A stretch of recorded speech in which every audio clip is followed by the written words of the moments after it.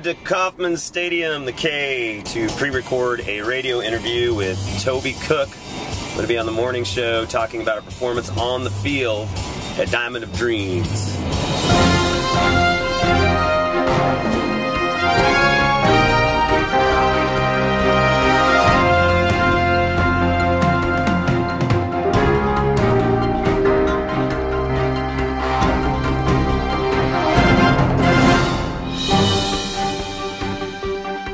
Diamond of Dreams, you can find out more at royals.com/Diamond of Dreams.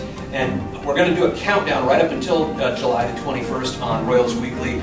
And joining us to talk a little bit about his involvement in it is Drew6. Drew, thanks for being on the show today. Hey, it's my pleasure. And we really do appreciate you playing again this year. You're going to be out near second base to entertain folks. Can you kind of explain to us how it came about that you became our band for Diamond of Dreams?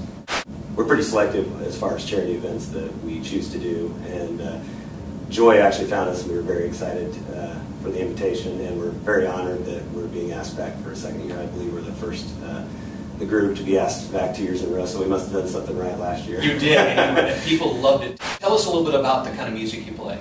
Well, you know, when we're out there, we're going to do some of our own music, and we pride ourselves on covering a lot of different things. So I've been working in Nashville a lot, so we're doing a little more country than we used to do. But we cover everything from, you know, Johnny Cash to Bon Jovi to Drew6. You're going to get a little bit of everything that night.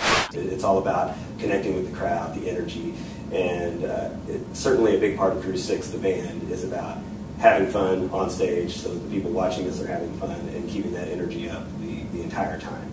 We're talking to local artist Drew6 from the band Drew6, who's going to be playing at Diamond of Dreams coming up on July the 21st on the field at Kauffman Stadium, our largest fundraiser. Proceeds will go to Operation Breakthrough, which is an inner-city child care facility, and last year we were able to send them a check for $175,000, and that made a big difference in their budget, and it makes a big difference in the lives of those kids.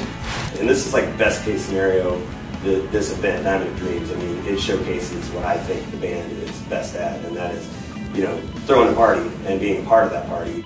We want to deliver. You know, we want to make it better than it was last year. Thanks for being on the show, and we'll see you in a couple of weeks. My pleasure.